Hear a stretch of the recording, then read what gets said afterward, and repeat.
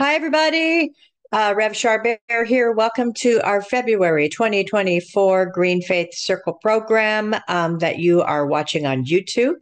We've got some members of our Green Faith Circle ministry here with us, and we're going to be having a fantastic conversation today about some specific research around ecology, environmentalism, public health.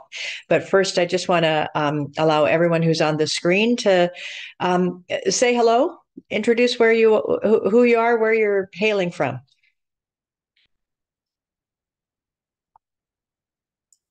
Hi, I'm Hi, I'm Dennis. Selena. Hey, Dennis. How about Dennis and Selena? Yeah. Yep, sounds good. And we're coming to you from southwestern Wisconsin, USA. All right. Dennis and Selena. Hi, this is Selena Fox, and I've been involved in environmental work throughout my adult life and even into my youth.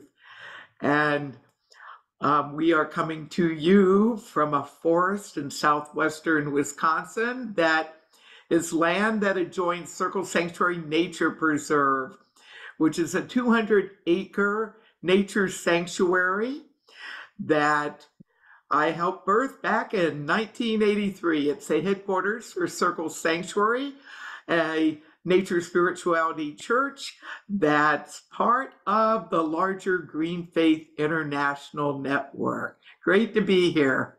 Great. Jess. Hi, everyone. I'm Jess LeClair, and I will introduce myself more in a little bit. And I'm excited to have the opportunity to share and discuss my research with all of you. Thank you. I'm so glad you're here. And Charbert here. I'm hailing to y'all from the central coast of California, way out in the West Coast. So I represent some of the ongoing cyber ministries that Circle Sanctuary has year round. If I don't see you at PSG, then you're likely to see me in a pixel on some form of Zoom. So I wanted to just lift up for a minute before we get into the specifics. I wanted to show you something that's kind of cool. We're really happy about this. I'm going to share screen. If you go, since I know that we're mostly speaking to Circle Sanctuary friends and community, if you go to the Circle Sanctuary website, you've got an opportunity to look at our work. Go click on our work and go down to Circle Green. You see that little puppy? This has now been populated. I want to thank Steve Curtin for helping us with this. You're going to see about the Circle Sanctuary Nature Preserve that Selena just referenced, the Circle Cemetery.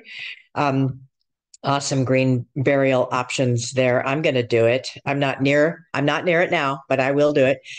If you are interested in opting into our Green Faith ministry, please throw me a line by clicking on that link and saying, yes, I am a member of Circle Sanctuary, and yes, I would like to be part of the Green Faith Circle ministry. If you're not a member of Circle Sanctuary, I really want to encourage you to be.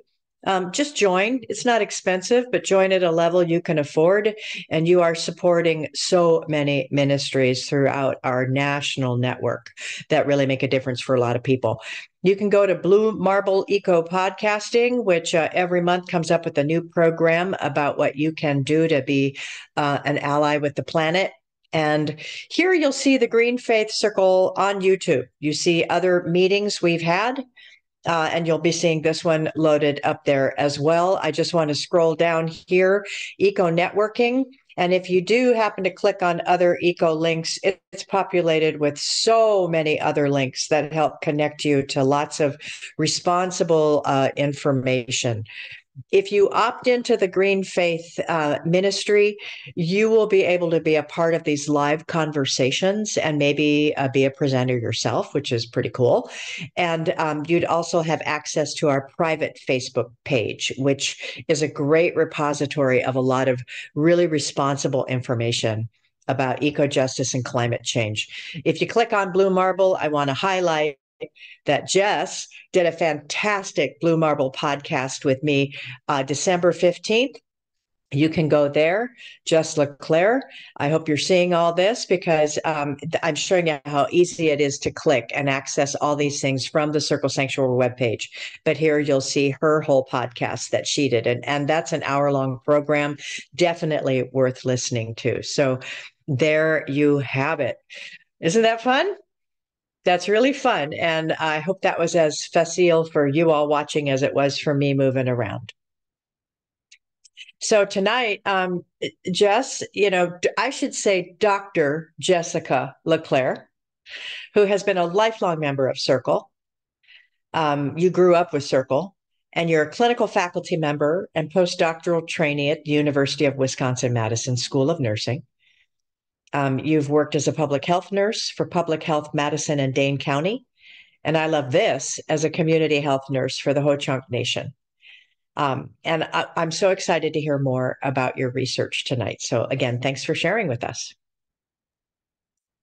Yeah, thanks so much again for inviting me back. And I really have enjoyed joining this group.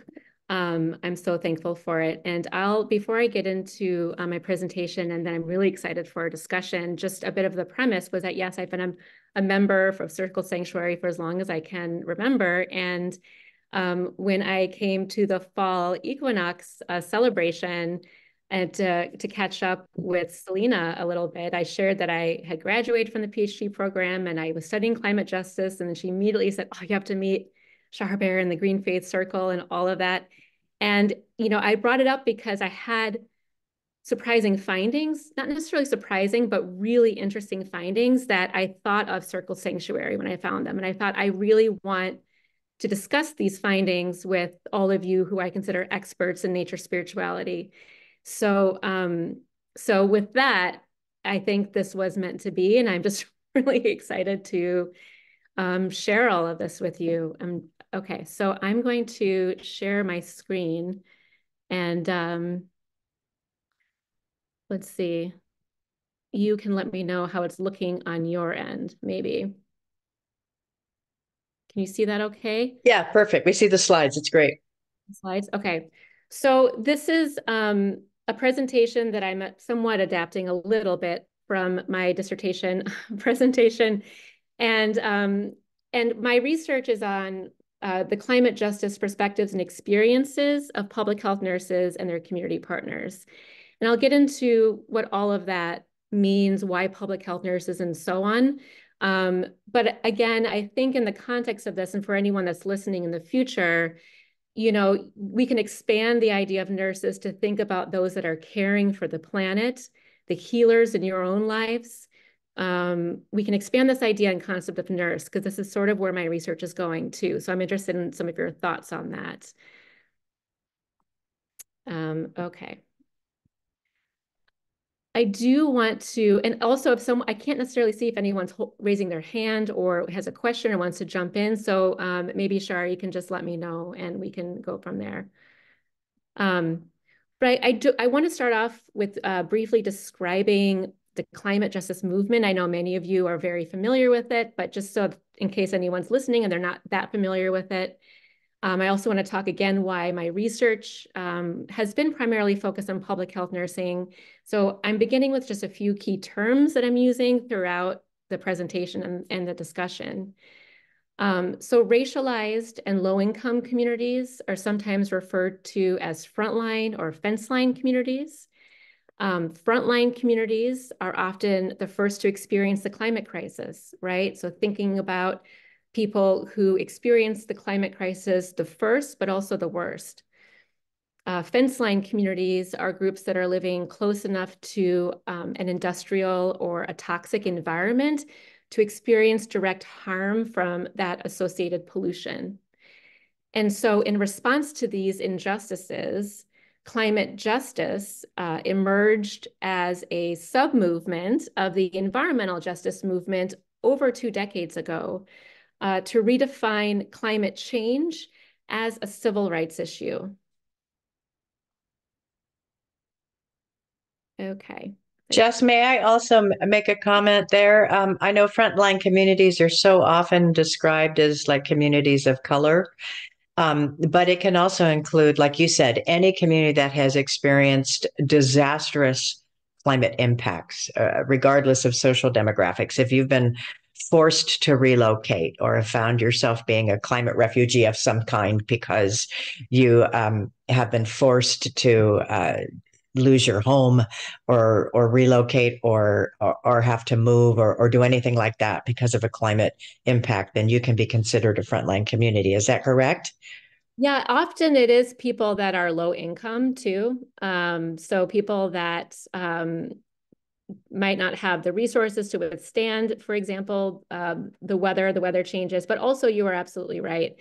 Anyone really that is really hit the hardest or hit first than other people might in their own community or surrounding communities. So um, yeah, there's lots of examples of that. Thank you for bringing that up.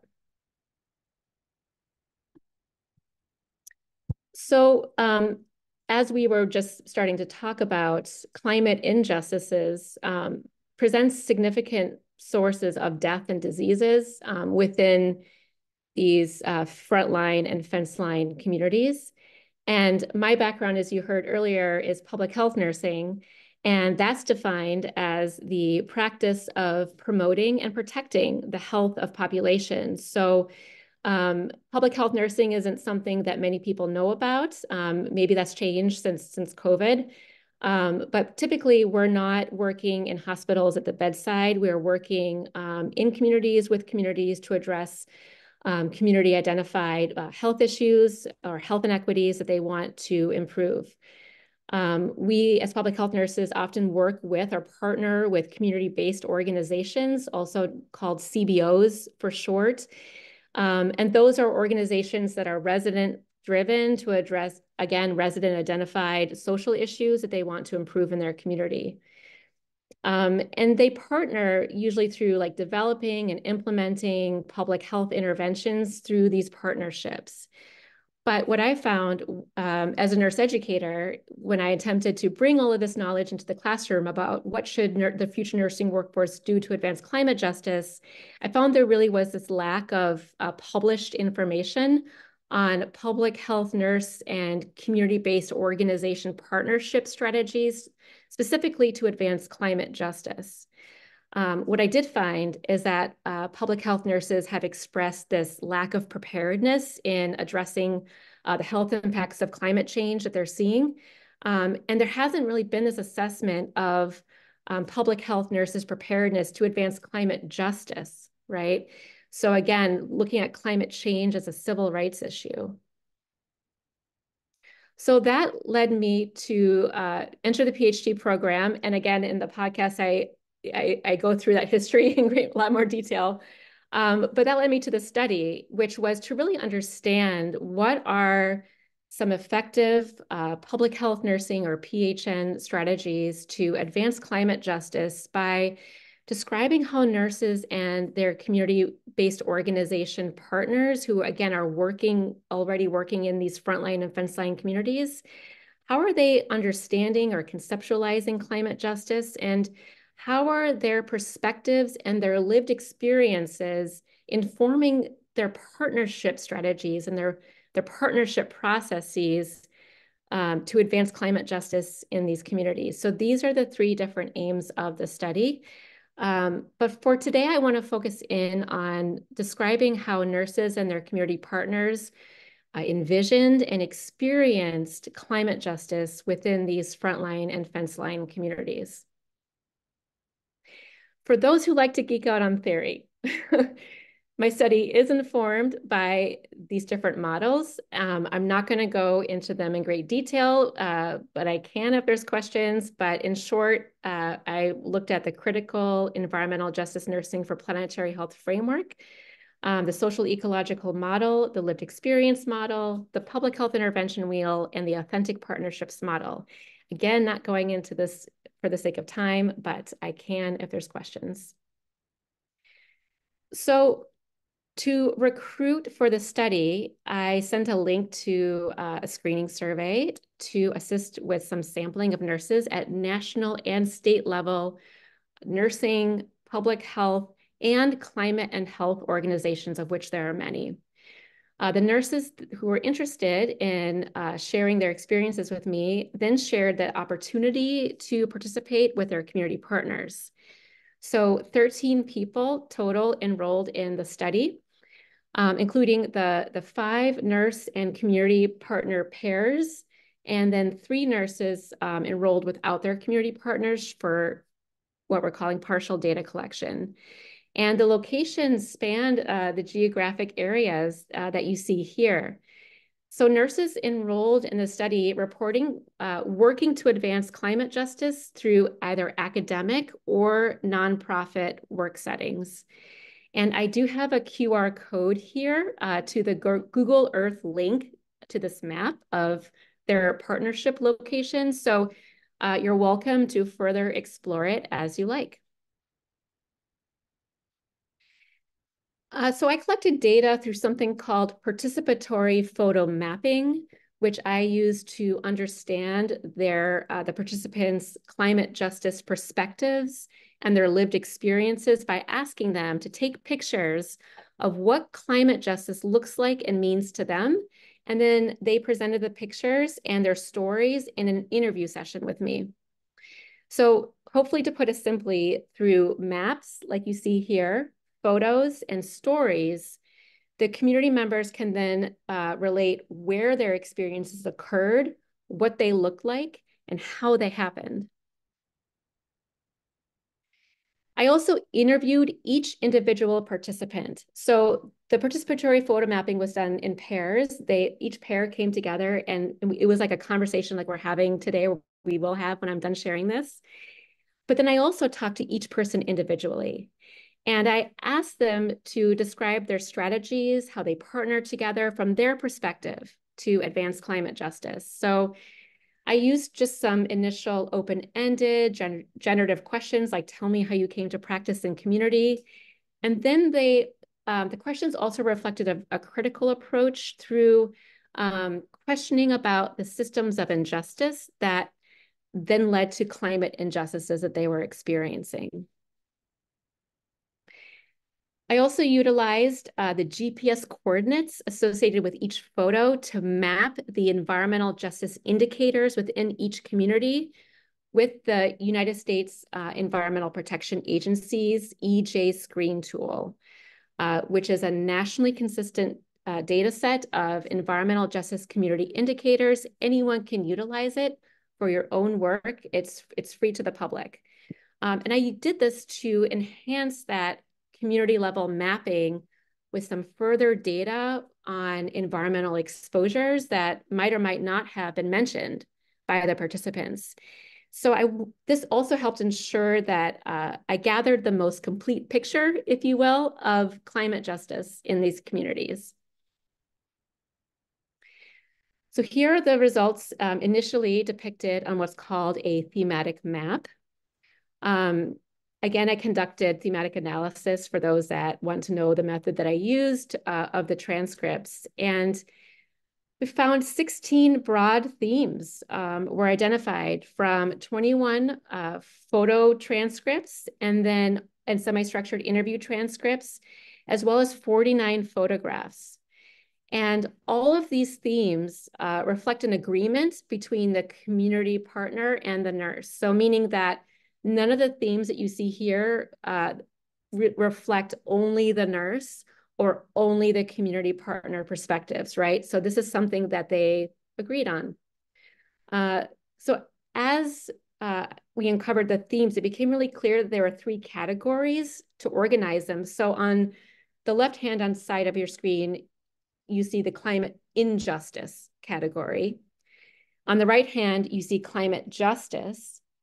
And then in the middle is this transition period from climate injustice to climate justice, this transition. And so the results consist of 9 climate injustice themes that you see here. One theme, the long struggle, was identified by participants for that transition from climate injustice to climate justice. And then there were 6 climate justice themes. And For those that might be familiar with the social ecological model, the thematic map is organized sort of like that. So it displays these interactive characteristics of individuals, community, and society, and the root causes of the public health outcomes we're seeing today. The levels are also interactive and they're reinforcing. So they end up having this cumulative effect on health and well-being. And for those that are interested or practice nature spirituality, you might see some things that are very interesting here. And so we're going to go into each of these themes in some more detail. So as I go through this, I'm going to present the results for each theme that you see here, including a definition of the theme. There also is a list of some of the sub-themes or aspects of that theme that were identified by participants. For the sake of time, I'm only going to highlight one or two of those aspects or sub-themes. I'll also share the results from the EJ screen, if there are any, on each of the slides. We don't necessarily have time to read all of the narratives that you see here during the presentation, but the slide, each slide does contain a QR code, again, to a Google Earth link, so you can further explore all of the themes from the study. So for this first one, Severance from Nature, this link takes you to all of the pictures and all of the narratives around severance from nature. So you'll be able to click through all of that. So it's very interactive in that way. Let me know if anyone has trouble getting to it. Okay, so let's begin with this first. Again, this is a climate injustice theme of severance from nature. This theme was primarily highlighted by people who self-identified as Indigenous during their interviews with me. Severance from nature speaks of a colonial wounding from the severance of relationships within nature. Some sub-themes from the participant data highlight this overarching paradigm of colonial disconnection from nature as this hierarchical cultural worldview that has been integrated into systems and policies and is used to validate human domination over all other beings, over all other life. Big one. Yeah. This next theme of supremacy refers to the patterns of domination that disadvantage all but a few. So thinking about colonialism, cis hetero patriarchy were highlighted as these intersecting patterns of domination by multiple people who, again, identified as Indigenous. Most participants did name environmental racism as a root cause of how frontline and fence line communities are formed and described how it challenged their ability to address environmental degradation when people who are outside of their communities view them as less than human. EJ screen data did show that every community in the study had socioeconomic indicators that aligned with participant stories of marginalization. But the EJ screen tool, interestingly, did not identify two groups as disadvantaged, which did conflict with some of the participant stories from those areas. This next theme of corporate capitalism, I'll read the definition here because people were describing this and I found it actually is a thing in the literature. So corporate capitalism is defined as owners of the means of production are not expected to create products and hire laborers for the social good, but rather as a means of creating profit and accumulating further capital for their own self-interest. And many people shared how corporations exploit and extract, again, from marginalized populations, such as this group living in Appalachia region, who took the picture that you see here and the narrative. And this particularly was looking at the fracking industry in Appalachia.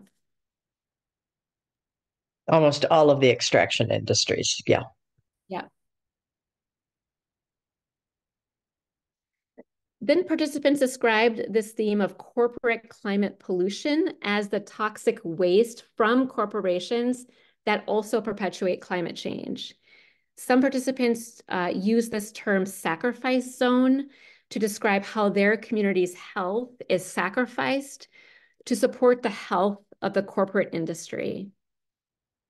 So findings from the EJ screen data showed the presence of polluting facilities in all of the study areas. 3 groups explicitly discussed this in their interviews. The presence of extraction industries, like, again, fracking, like mining, were not included as the EPA's EJ screen indicators. But the EJ screen data did support participant perspectives and their experience with climate concerns. So with all of the study areas were deemed very high risk for either flooding or wildfires, and 3 areas were actually high risk for both. State violence was another theme that arose to the top. This is, again, in the context of climate justice. I had to pull from the literature from a couple different sources to understand this, but it was described and is defined in the literature as this deliberate use of institutions of colonial state power to inflict violence, including human-caused climate disruption and the removal of the right to access healthy natural resources. That sustains injustices around human dignity, culture, recognition, and this overall right to life. So as you can see in the sub-themes, participants identified many, many aspects of state violence. They discussed the way that government agencies and politicians protect themselves through the lack of transparent communication about health risks or sometimes even partnering with the media to perpetuate some harmful stories, but then promotes a false sense of safety and security, as you see here from the photo and the narrative.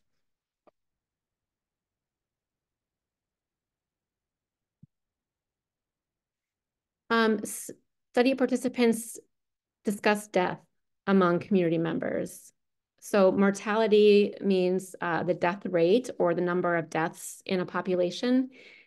And participants also highlighted that mortality is a multi-species issue. It's also an intergenerational concern in their communities. And the EJ screen data did show really high rates of lower life expectancy for nearly all of the study areas. Many people also discussed diseases in their community. So this theme of morbidity means having a disease or a symptom of a disease or the amount of disease in a population. And people perceived that frontline and fence line community members experience a real dangerous lack of understanding about the relationship between their health and environmental exposures and degradation. And again, this is the participants in the study talking about like their community members, their neighbors, their families, so on and so forth. And the EJ screen data did show that most of the communities in the study were very high risk for like heart disease and cancers and other diseases in the area.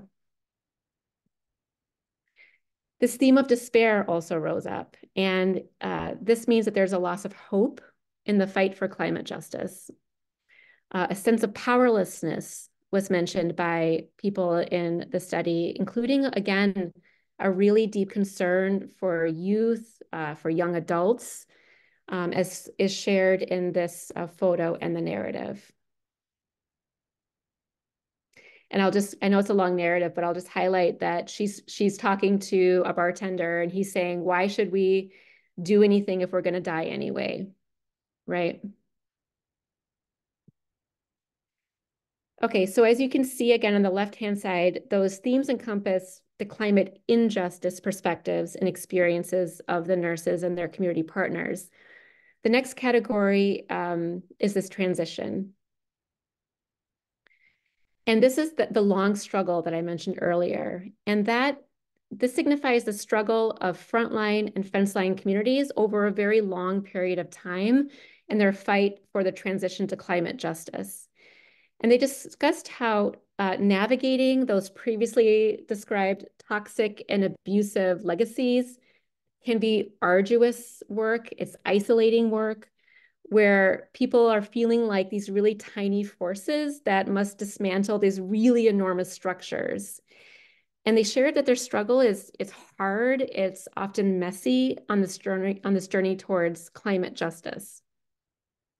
So now I'll talk about climate justice. This overarching theme of spiritual relationships within nature refers to the participant experiences of finding spiritual meanings and healing relationships within nature.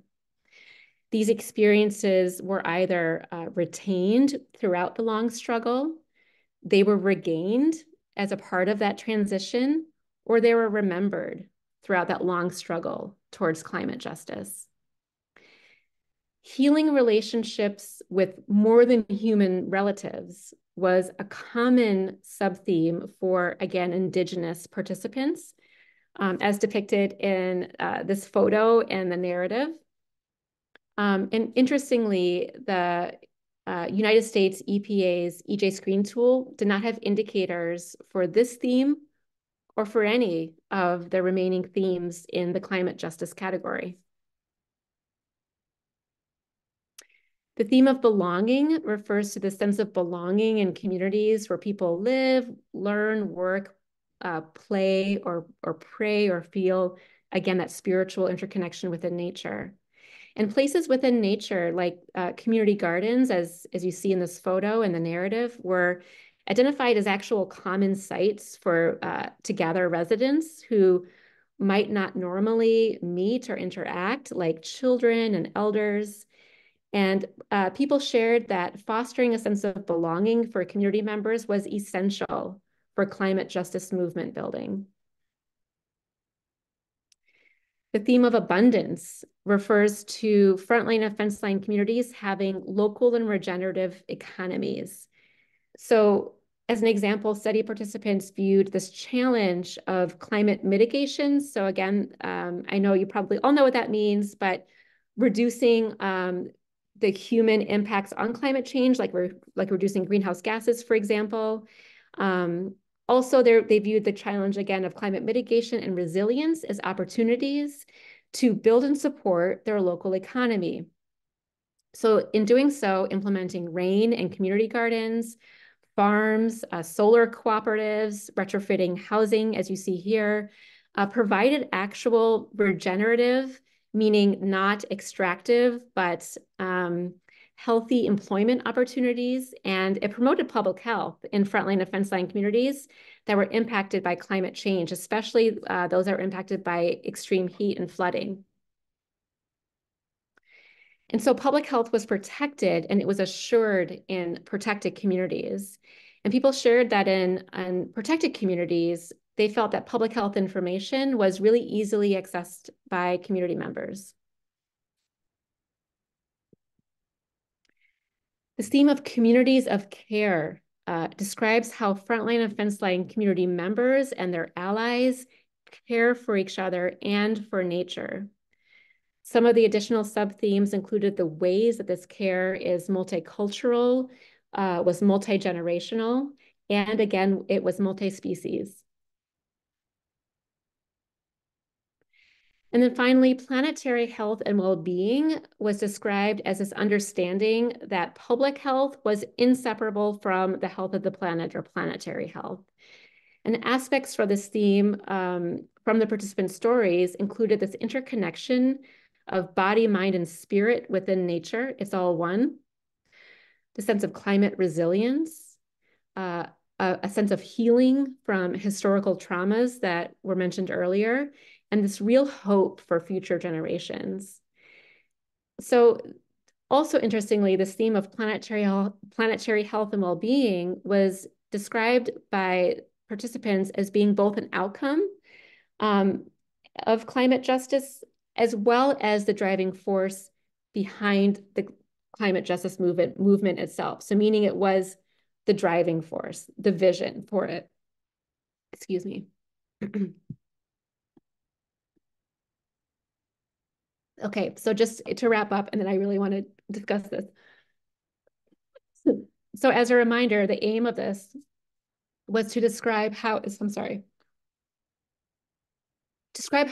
nurses and their community partners, oh my goodness, we're envisioning, we're perceiving, and we're experiencing climate justice in frontline and fence line communities. Mm-hmm. Mm-hmm. Oh my gosh. Okay. I mean, I think my voice is coming back.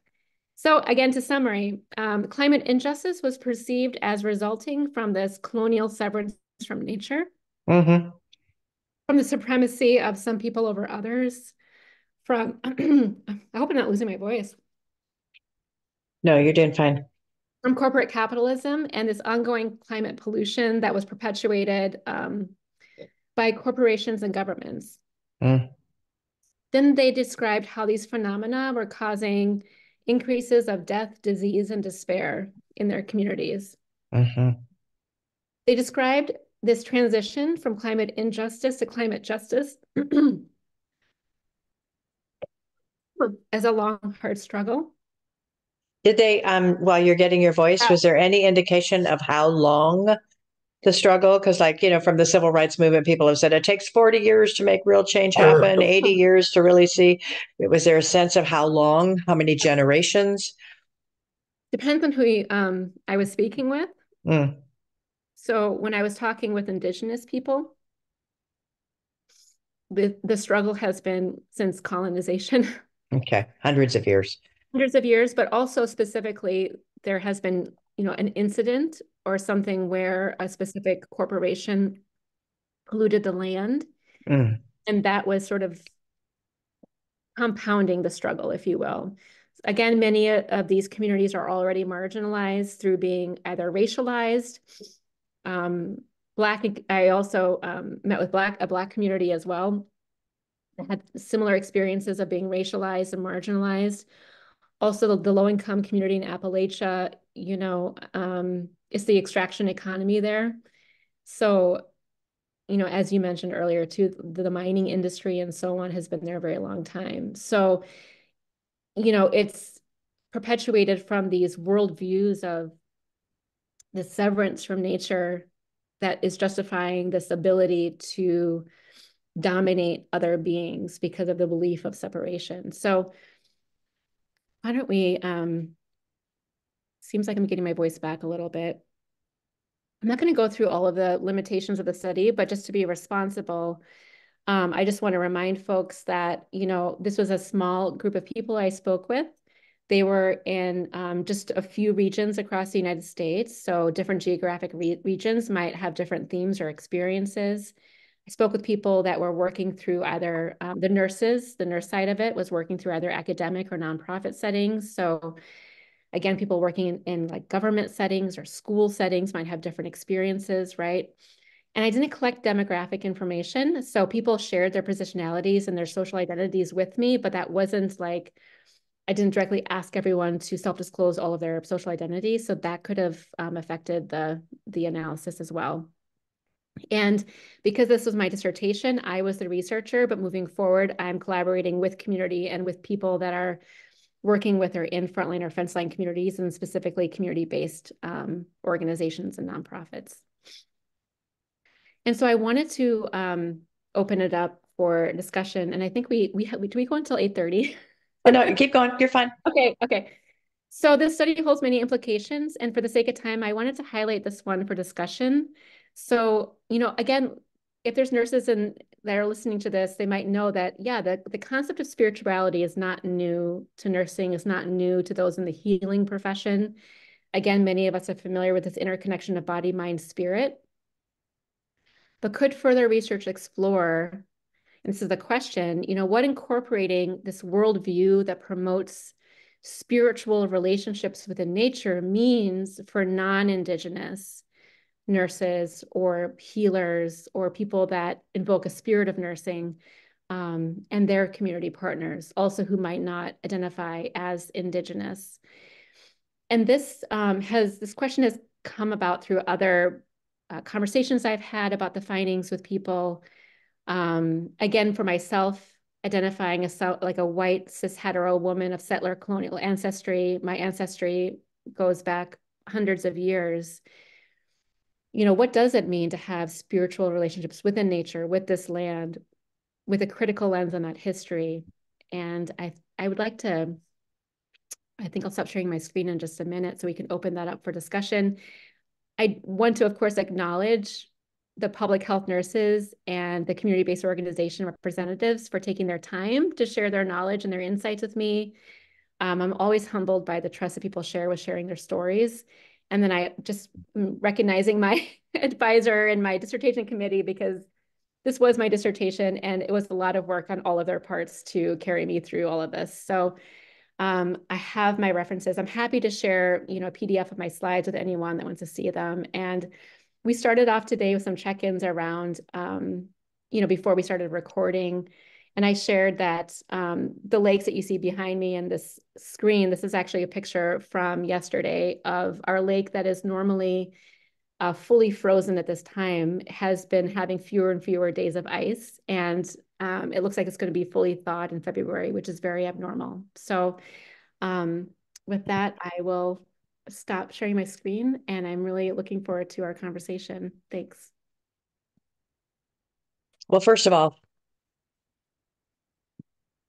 that's a whirlwind tour of your dissertation work. And I hope if we have members of Circle Sanctuary who are involved in healthcare, involved with research, who are just interested in climate justice and a breakdown of that, or in nursing anyway, this is great. And I also want to point out Jess LeClair is part of our community to be a contact person for further discussion. Yay. Thank you. Thanks. Yeah. I'd love to hear some initial thoughts or reactions and again, I'm sorry I lost my voice in the middle of the presentation, but it happens. Oh, I think all of us here know what it's like to lose our voice, don't we? Yeah. Any thoughts from folks? Any takeaways that stuck out or things that stood out? I really appreciate the research and for you sharing this. One of the things I was really happy about is, in addition to having the context of what are the problems, that there is also what are possibilities and solutions. And I do think those of us who do healthcare, I'm in the mental health care realm. Yes, we need to help those we're serving deal with the problems they have, but part of that is helping to tap into the resources, the ideas, the connections that can really make healing and wellness possible. And to do research where it isn't just problem centric is so refreshing. And I'm wondering what feedback you've been getting since you took that more holistic approach. Yeah, thanks for that. Well, initially I'll share feedback from the participants was really powerful. The people that shared their stories, they were very grateful for the opportunity to share their full story. As you mentioned, not only the problems and the issues, but what they were doing about it, how they were partnering, the power of the partnership itself as being sustaining. So one thing I didn't really talk through here is the strategies and what they did and all the ways they took action together. But one thing that was really, really powerful, that was universal across the participants, was this notion of self and collective care that they took for themselves and for each other to persevere in this work throughout that long struggle. Long, again, long is defined by the partnership, by the community, by the perspective that they're looking through. But it's really, really hard work. And there can be a sense of despair if you feel alone doing this work. And I think that was a huge takeaway. And when I share this out, I'm actually going to be sharing it with a research audience in a couple of weeks. I haven't taken this on the road per se. This is, I'm really excited for your feedback here. But Mm. but when I presented a lot on planetary health and climate justice, just as concepts to bring into the nursing profession, into the classroom with my students. And the question that I get just about every time is how do you maintain hope? How do you stay in the work, right? And it was really powerful to get some very clear strategies for doing that. Number one is do it in partnership. Don't do it alone. Mm-hmm. Mm-hmm. I have some responses to that, but before I speak, Dennis, did you want to offer some initial? Yes. Yeah. Yeah. Again, fascinating study. Some real interesting implications there regarding nature experiences and what we're all about. I guess my big questions that I was thinking about were probably the aims 2 and 3, where I'm automatically starting to think about, so how did people get from the unhealthy side and those particular characteristics over to the positive side and those kind of characteristics? So I know that's probably a fair amount beyond tonight's scope, but maybe a couple of examples. And the final thing I'll say is that um, I don't know to what in my research on these kind of areas, the psychological construct that keeps coming up, for which there's a whole lot of research organized around, that I think might be relevant to what you're getting at, is the concept of nature connectedness. And that is the term, nature connectedness. And how do you help develop that in people?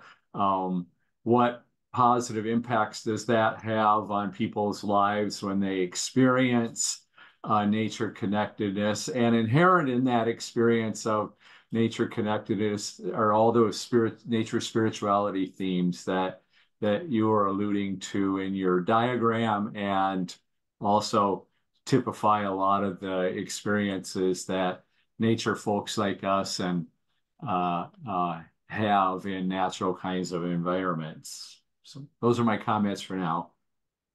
Mm, cool. Well, Yeah. I'm sorry. Oh, I could just respond if that's helpful to some. I think you had a couple questions in there. And I'm taking notes too, because this is really helpful for me to hear your initial thoughts and reactions. So thank you for that. So the second aim was looking specifically at the strategies that they're utilizing. Um, and one of my guiding tools was something that we use in public health nursing called the public health intervention wheel, if you will. This is I can provide a resource to it if there's of interest. But to give some examples, one was something called like a health event investigation, which is just the category in the nurse intervention wheel. But for example, when the nurse and her community partner in Appalachia were concerned about worker health with the frac socks I had on that one slide, right, from the fracking industry. And they were basically just like moving these things around with no protective gear or equipment. They were concerned about radium exposure. And so they actually were able to measure the amount of radium on the workers' boots, which were really, really high. And the workers weren't wanting to really speak out against not having protective equipment. But then they started noticing that they were having a lot of health symptoms. A lot of cancers were starting to show up in the community. A lot of the children were getting a lot of dental caries, because it gets into your bones actually and can affect your bone health. Ew. And yeah, so Right. they were doing things like that. Many communities were using something called air monitors to really measure the amount of pollution exposure in the community, to use as a type of like advocacy tool. Some were also testing the water in their areas. They're really kind of data collecting on their own.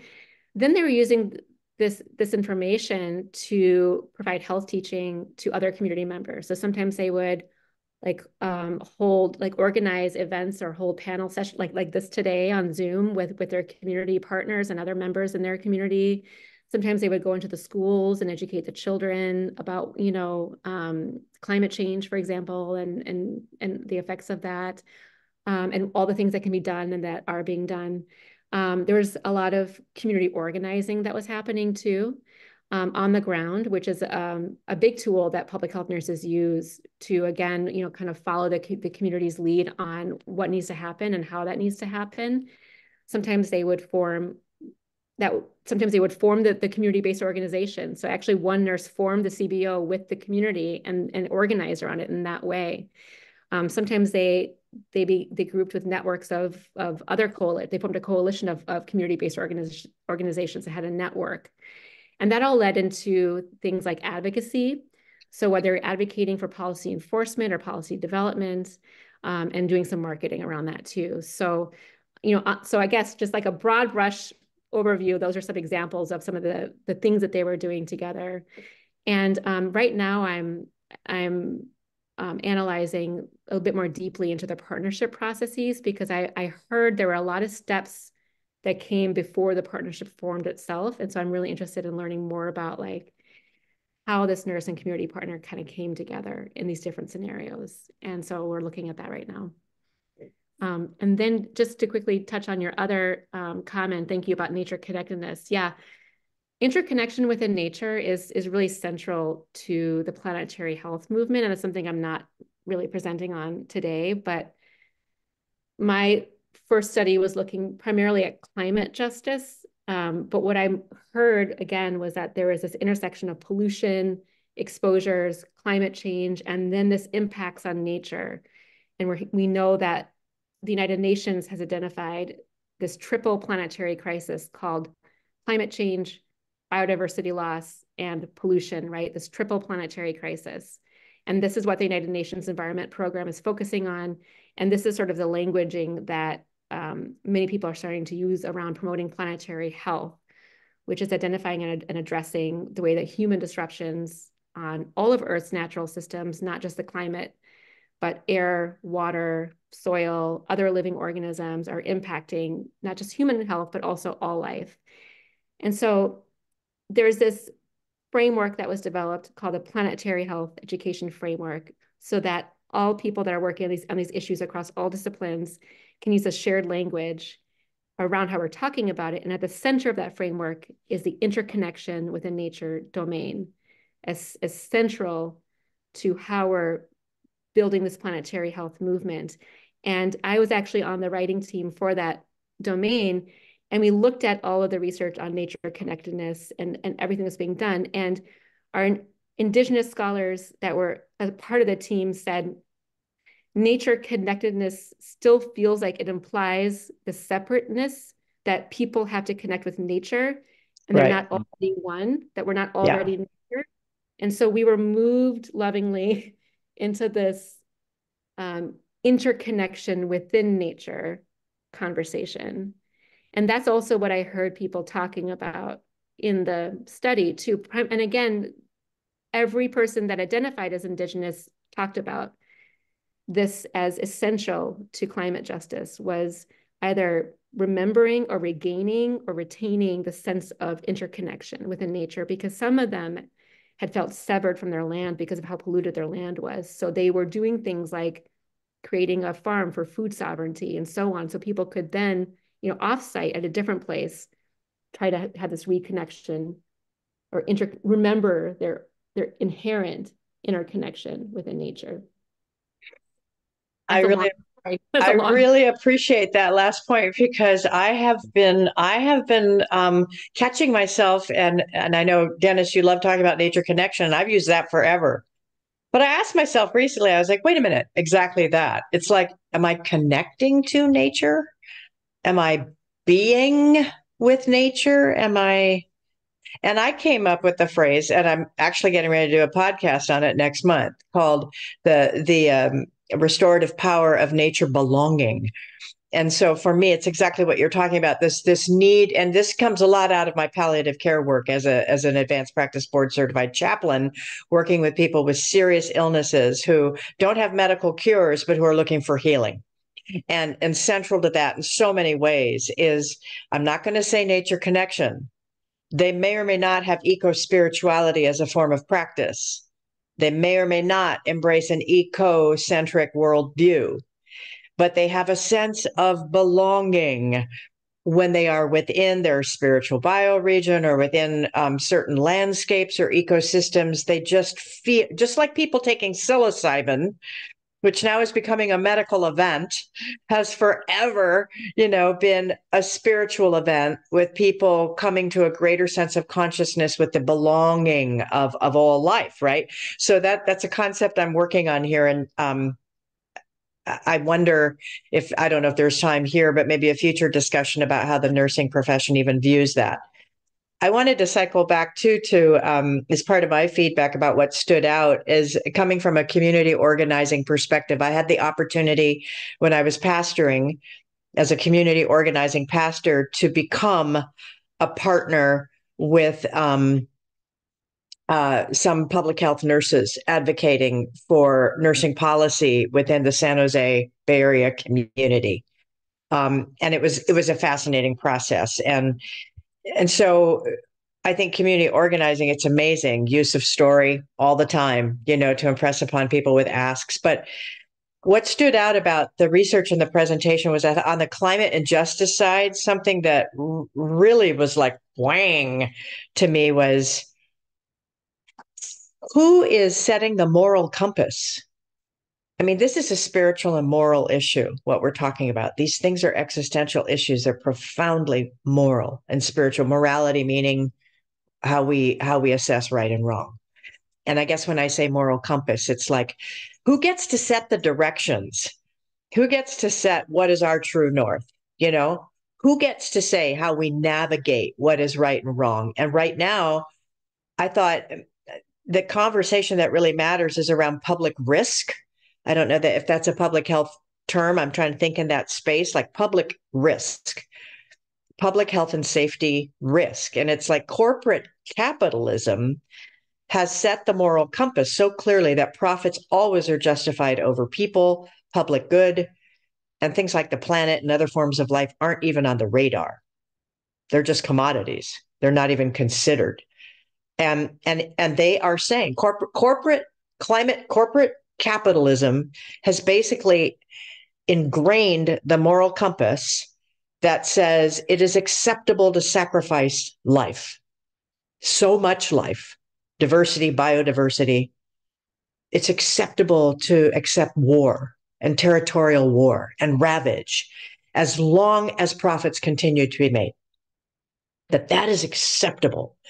And the drive always is for greater profits at everyone else's risk. That, to me, that is the degeneration of this civilization right now.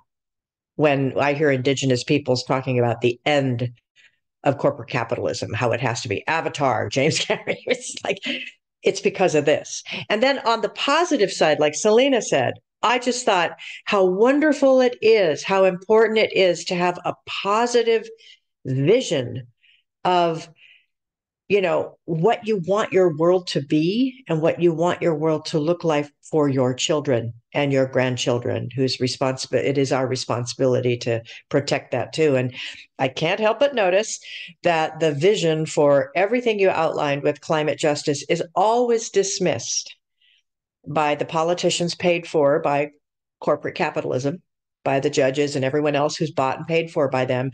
It's always dismissed, this positive vision, as being too unrealistic, too expensive, too naive, too woo-woo, too woke. So those things really stood out to me. And I thought that was a very strong presentation, but you didn't say it, but they popped up to me loud and clear from a community organizing perspective.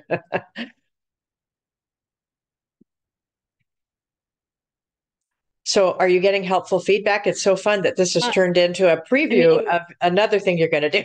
Right. Yeah. I mean, the other thing, I won't have this much time But no, this is really helpful. And I'm, again, when I learned, oh wow, spiritual, like this severance, that this worldview that people are separate from nature. There's a severance that's happened. It's colonial, right? And I mean, we can talk about the roots of that and, what was happening, during witches were being burning during the time of colonization. Like this is, you don't talk about your connection within nature. It's not safe, right? So there's a severance that's happened, that's allowed for this domination worldview mindset of supremacy, male, like patriarchy, white supremacy, human supremacy over all other beings, right? That just is this dominating worldview. And it seems to me that if we can regain or retain the sense of interconnection and spiritual relationships within nature throughout this struggle for justice, that was described as really key. And that again fosters a sense of belonging, like you were talking about, within nature, within community. It fosters a community that cares for each other and for the planet and for nature. It fosters this sense of abundance, right? Communities caring for themselves and each other. And then health for the planet and health and human health too. So the spirituality is so critical. It's so important. And, how do we shift the worldview that people have? It seems to me that people that are doing that kind of work, all of you and us, like this is central, this is key, right? Especially I think for people maybe that have like these colonial backgrounds, how can we heal that? I don't know. These are some questions I'm bringing into the group, but this is just what I've been thinking about. For people that don't identify as Indigenous and maybe do have a long history of colonial settlers in the area that have, you know, We need to be talking about it. hey.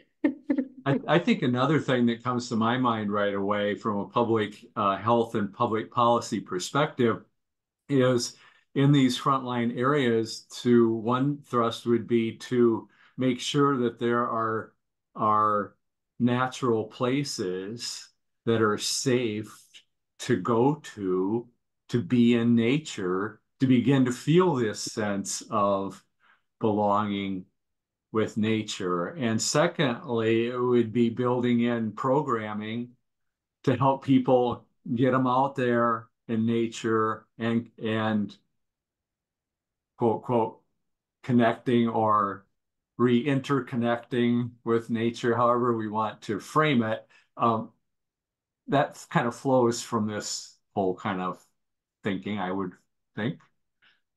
So many therapies today. It's so funny. I always laugh because again, I cited psilocybin, and I was one of those people who was raising my hand saying, I know we're talking about the need now to have like LLPs and nurse practitioners sitting in a sterilized lab with people who are taking capsules with like eye things over a tube, and we've clinicized this experience. But let's remember Yeah. that the origins of this have ancient roots with indigenous communities that revered plant spirit medicine and that knew the plants, took care of the plants, foraged the plants carefully, revere that relationship, that kinship they have with the plants, develop these ceremonies as spiritual ceremonies, often gritty, muddy, with dirt and feathers and all kinds of stuff around that, not sanitized, not clinicized,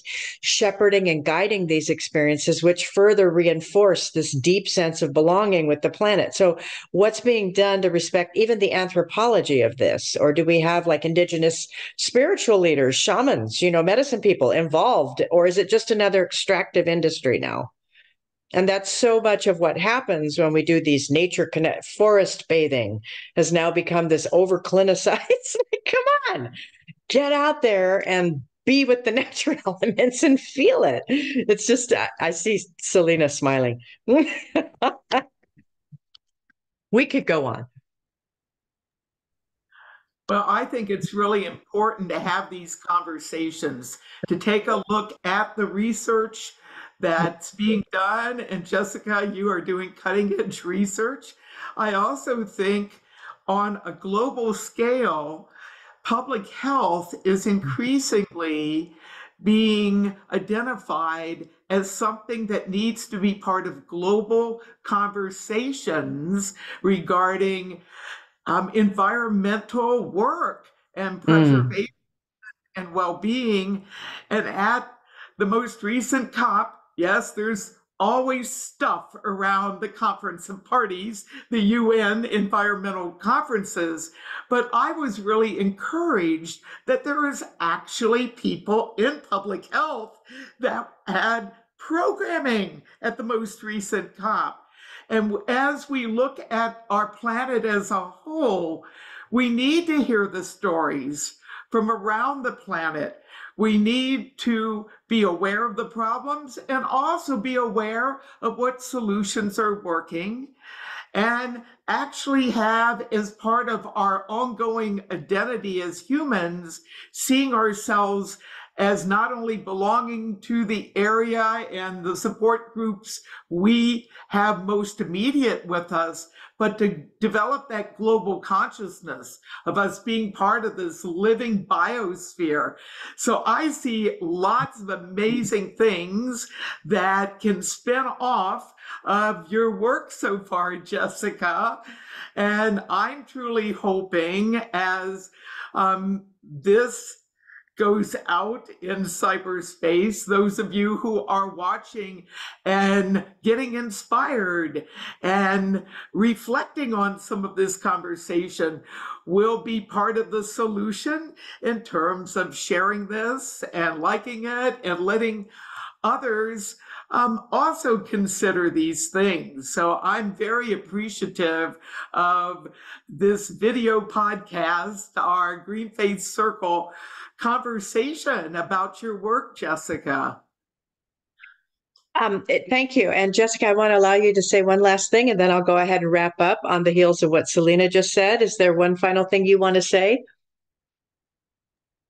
Yeah, just that I'm so grateful for the opportunity to have this conversation with all of you. And I welcome anyone that wants to watches this or wants to reach out or share some additional thoughts with me.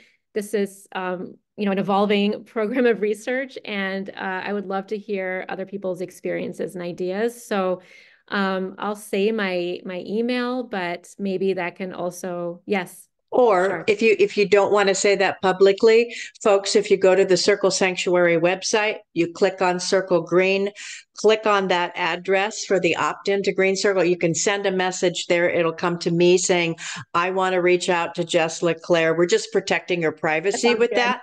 But that way, shoot it out, because my hope, and that segues to my wrap up, is that's what these meetings are like, folks. These are conversations, and they're different every time. We've got different members, we've got different expertise, but protecting the planet is an intersectional movement. And so it's a delight to be able to highlight different aspects of that with our conversations. And in Circle, we've got some of these fabulous members like Jess who are doing really cutting edge, really great things. So if you're involved in public health, or if you are interested in a career in public health, if you have an interest in community organizing, or if you care about the health and safety of your community, please reach out, get in touch with us through Circle Green, opt in, get in touch with her, and share this YouTube with other people. Thank you for tuning in, everybody. Thank you, Jess, Selena, Dennis, as always. Thank you for your time. And everybody stay true and blue. We'll see you in the green space.